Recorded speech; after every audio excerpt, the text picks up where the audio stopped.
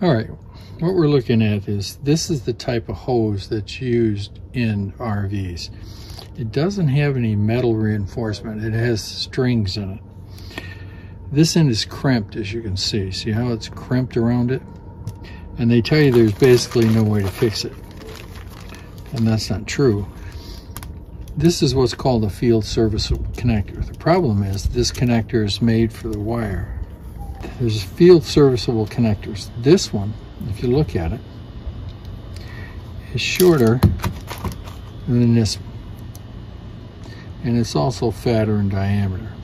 This is what you'll get if you go try to get one from a dealer. He'll say, well, this is all I've got. This should work. It doesn't. When you get up to about 1500 psi, it blows out.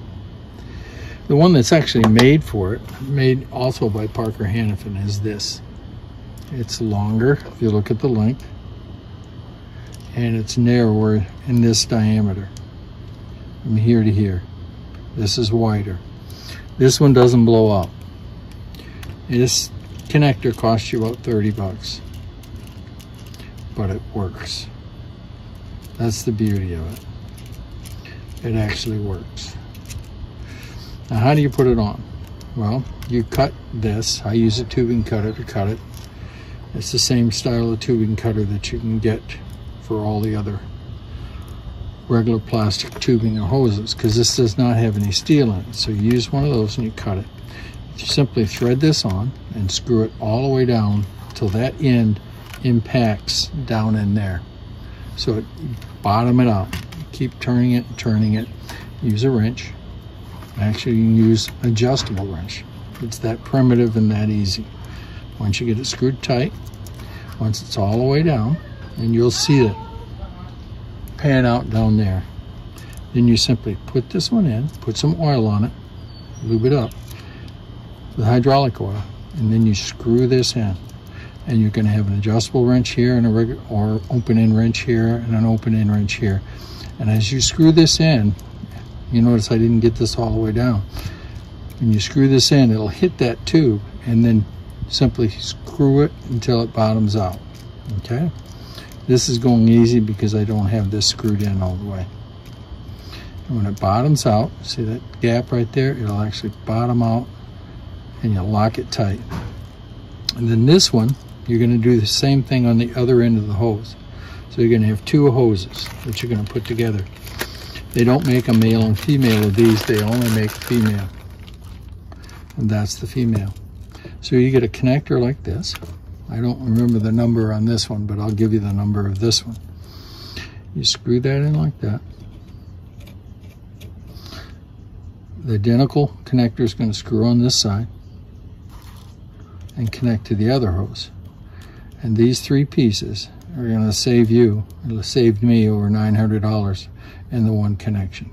Because these together cost, this one's $30, and this one's $3 or $4. So it's $65 versus $1,000 to repair it. And that's all you have to do. This part number for this one is, I look at my notes,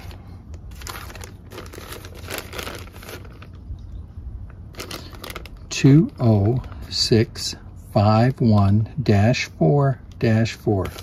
Again, that's Parker Hannifin part number 206-651-4-4. There's one of those there with a little coupling, male-to-male coupling in between. And that's it. That's how you fix a $1,000 hydraulic line. Plus, I don't know. What can I say? So there is a field serviceable connector that mates to this Parker Hannifin hose that allows you to do this in the field. So have fun with your RV, and if you get in a pinch, there might be another way to fix it that works just as good and saves you a lot of money. Take care and have fun in your RV.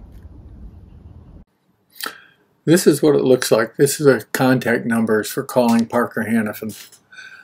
If you look at the part number, it's 20651-4-4. And underneath it, it says obsolete. But there's thousands of these connectors still out there. I've called several dealers and they have them available. If you're search it on the internet, you'll also find that Parker Hannifin has a new connector for it as well.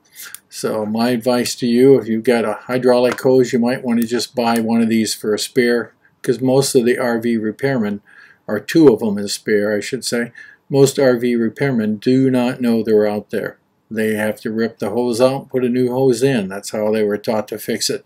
But this is a fix designed by Parker Hannifin that works and works well. Take care, and once again, have fun with your RV.